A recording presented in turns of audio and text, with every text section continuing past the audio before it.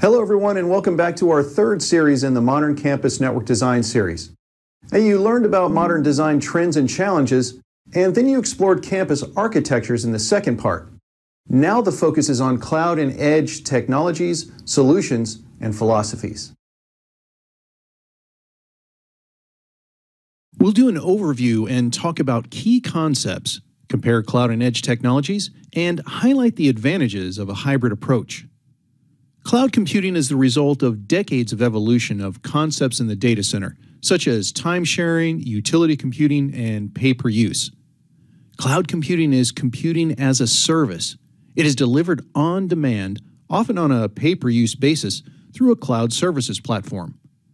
Now, the cloud isn't a physical device, but it is a method of managing IT resources that replaces local computing and private data centers with a virtual infrastructure. In the cloud model, users access virtual compute, virtual network, and virtual storage resources that have been made available online by a remote provider, featuring rapid and automated provisioning, quite useful for companies that need to scale their infrastructure up or down quickly in response to fluctuating demand. A cloud infrastructure can be managed much more efficiently than traditional physical infrastructure, which typically requires that individual servers, storage, compute, and networking components be procured and assembled to support an application. With cloud infrastructure, DevOps teams can deploy infrastructure programmatically as part of an application's code. Cloud infrastructure is scalable. You can easily spin up new services and capacity as needed and drop them during slower periods.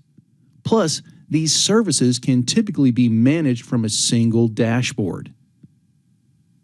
The National Institute of Standards and Technology, or NIST, has defined cloud computing as a model for enabling ubiquitous, convenient, on-demand network access to a shared pool of configurable computing resources that can be rapidly provisioned and released with minimal management effort or service provider interaction. According to NIST, cloud computing has 5 characteristics. Broad network access. The computing resources are available over the network. Now, this can be internal network or the internet. The resources can be accessed in a standard way so that different platforms such as PCs, mobile devices, or thin clients can use these computing resources. On-demand self-service. A consumer can provision the computing resources themselves as needed, fully automated without human interaction with each service provider. Resource pooling. The computation resources are pooled so that they can be served to multiple users at the same time for multi-tenancy. Rapid elasticity. The computing resources can be elastically provisioned and released on demand. To the user, the computing resources might appear to be unlimited. It's a measured service, so the computing resources are metered. The information from the metering system can be used to optimize the resources to the demand or for billing purposes. Now, cloud infrastructure is not so different from typical data center infrastructure, except that it is virtualized and offered as a service to be consumed via the network.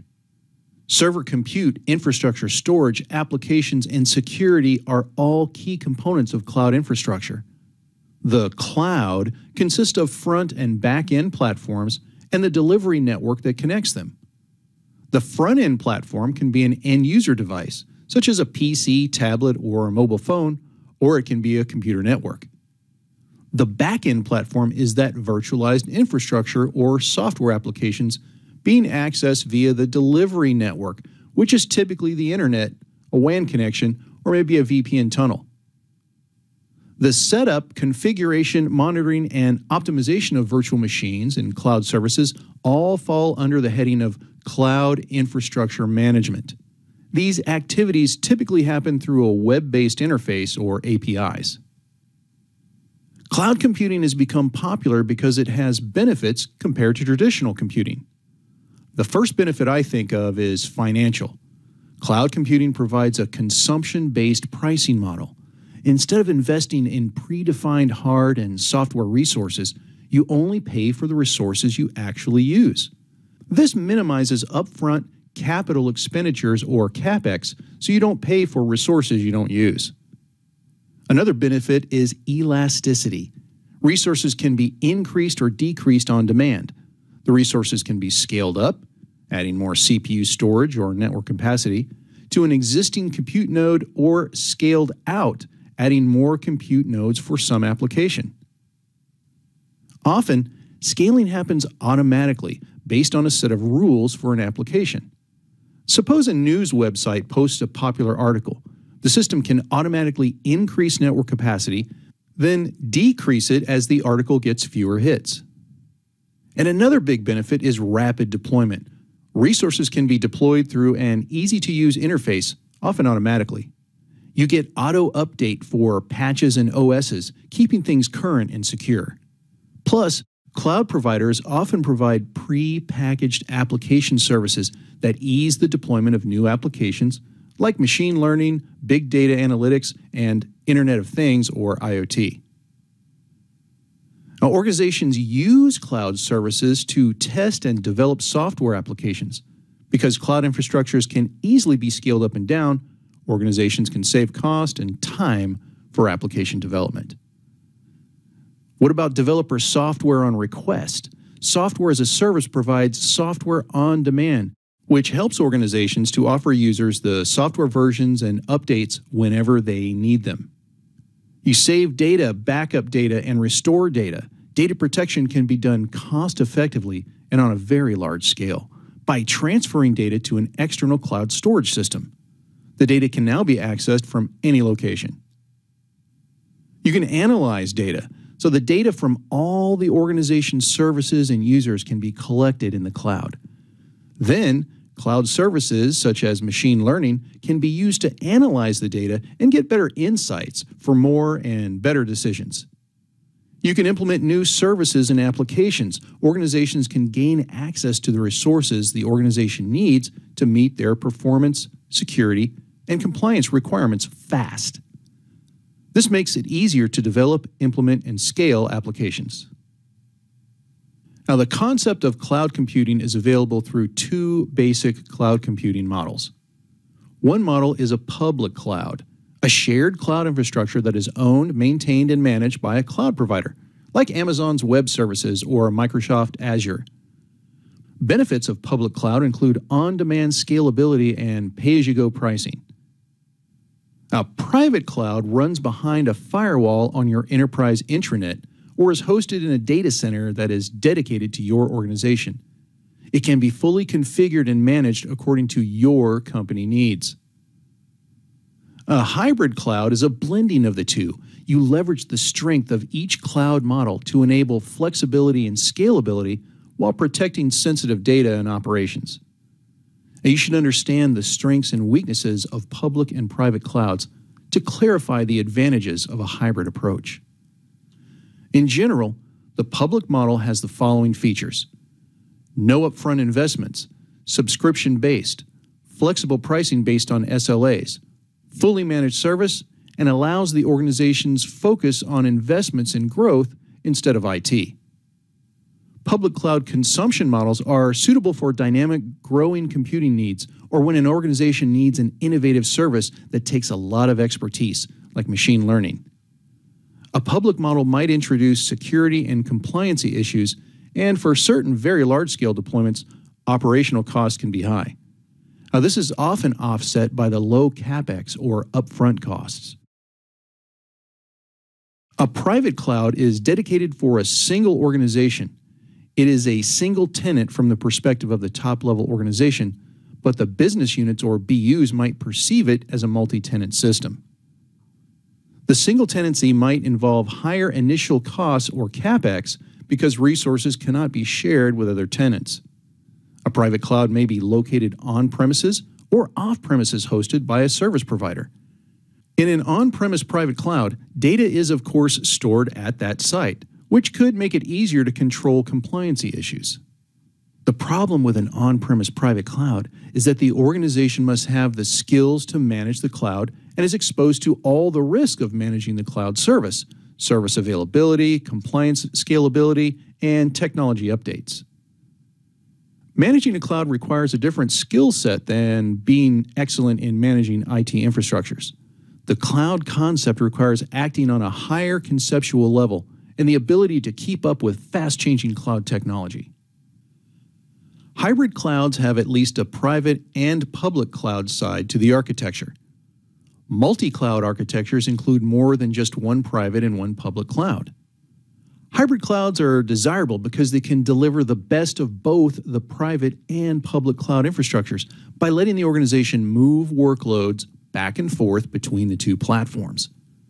Applications can be partitioned to reside in both the public and private cloud. Now, in a hybrid environment, you must decide where to place which part of a workload.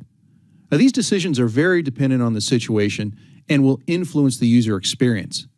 The main factors that will drive workload placement decisions are user experience, cost, security, compliancy, and legislation.